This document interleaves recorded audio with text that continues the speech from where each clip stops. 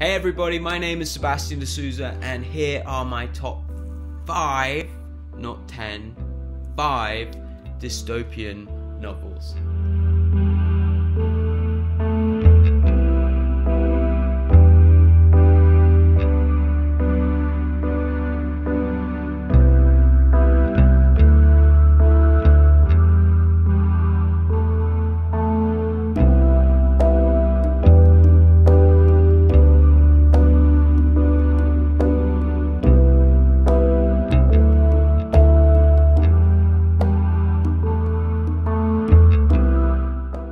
Number 1 is Station 11 by Emily St. John Mandel. Obviously, this book is insanely relevant and was incredibly prescient when it was written because it's about a flu pandemic that wipes out, in this case, I think it's something like 95% of the world.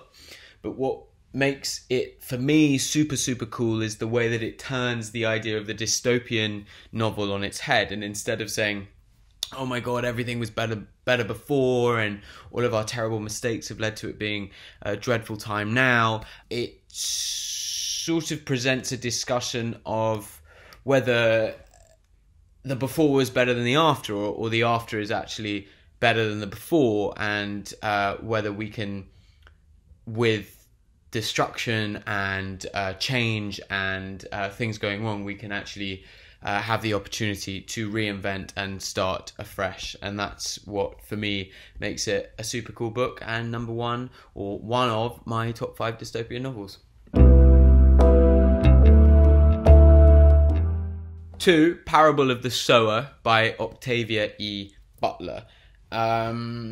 This book was written in the 90s, I think, the early 90s, but it's about the here and now. It's about the 20s, and I think what makes this book great is 2 things, in my opinion. It's Butler's genius as a writer and a commentator for having kind of made this razor sharp, searing appraisal of our own power structures in the present day, but through the eyes of a 15-year-old African-American girl in an imaginary world. And the second thing that makes this book cool for me is that it is an imaginary world, but it kind of feels really close to home, and like we are actually living it today.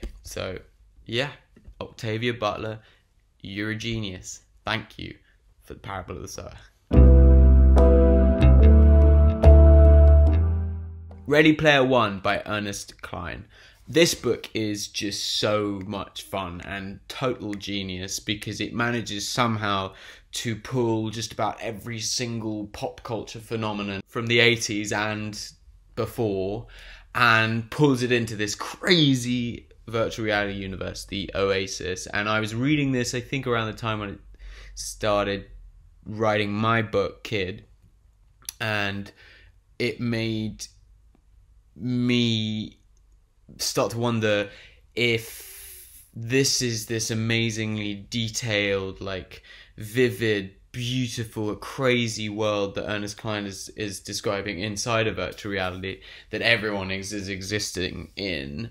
What does the outside world look like? And I mean, he does touch on it a little bit, but I wanted to go further and explore that. So that was basically why I read that and why it's on my list.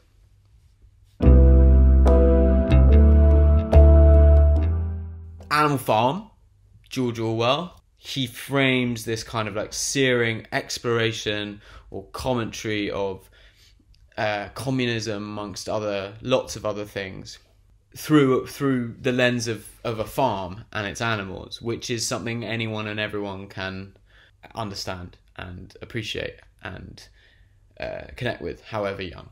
So yeah, he's a genius. He's a genius. What can I say?